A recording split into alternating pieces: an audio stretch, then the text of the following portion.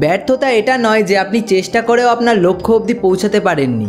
ব্যর্থতা তো সেটাকেই বলা হবে যখন আপনি অতীতের দিকে তাকিয়ে দেখবেন আপনার জীবনে কোনো লক্ষ্যই ছিল না।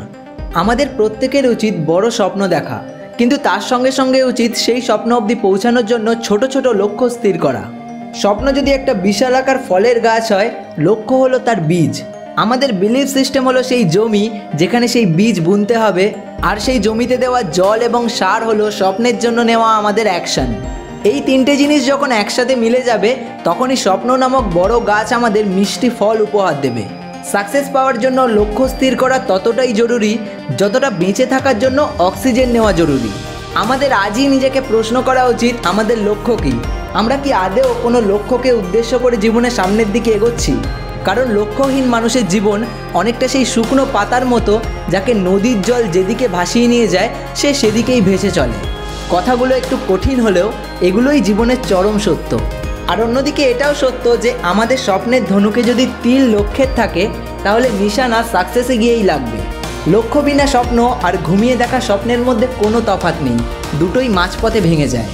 আপনার মনে কখনো না কখনো একটা প্রশ্ন নিশ্চয়ই এসছে, সেটা হলো আমরা প্রত্যেকেই নিজের জীবনে পরিশ্রম তো অনেক করি, কিন্তু মাত্র কিছু মানুষই কেন সফলতার স্বাদ পায়?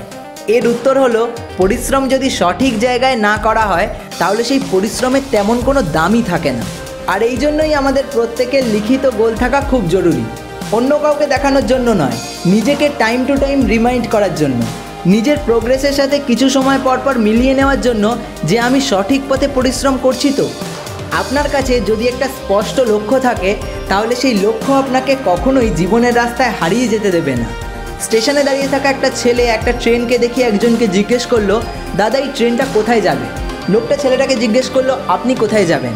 ছেলেটা বলল, আমি জানি না আমি কোথায় যাব। তাতে লোকটা উত্তর দিল, তাহলে আপনি যে কোনো ট্রেনেই উঠে যান, কোন ট্রেন কোথায় যাবে তা জেনেই বা আপনার কী লাভ? আমাদের মধ্যেও অনেকেই এরকম লক্ষ্যহীনভাবে সামনের দিকে এগিয়ে চলেছি। কি করছি, কেন করছি, যে কাজটা করছি সেটার মাধ্যমে কোথায় পৌঁছাতে চাই সেটা অনেকের কাছেই পরিষ্কার নয়।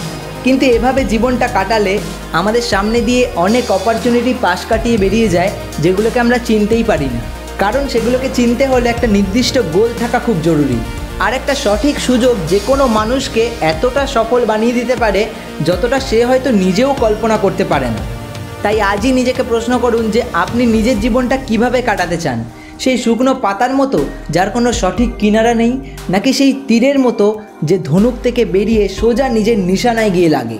প্রথমটা আপনার উত্তর হলে জীবনটা যেভাবে কাটছে কাটতে দিন, আর দ্বিতীয়টা আপনার উত্তর হলে আজই খাতা পেন নিয়ে বসে নিজের লক্ষ্য স্থির করুন।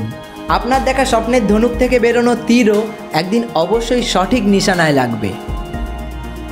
আপনাদের সবাইকে অনেক অনেক ধন্যবাদ এতক্ষণ সাথে থাকার জন্য। Stay happy, stay healthy and stay motivated.